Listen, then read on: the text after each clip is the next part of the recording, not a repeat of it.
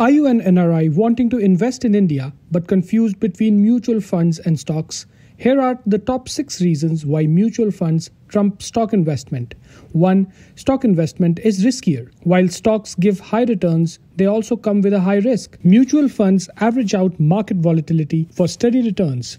2. Mutual funds invest in a diversified portfolio of stocks, spreading the risk and averaging out performance. 3. While stock investment is completely DIY, in mutual funds your money is handled by a professional fund manager. 4.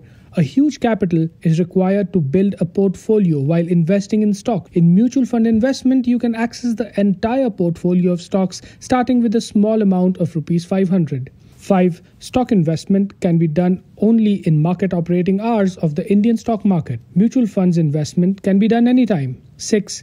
Unlike stocks, NRIs don't need any demat account to invest in mutual funds. So how should you invest? Just open an NRI or an NRO account and invest online with INRI.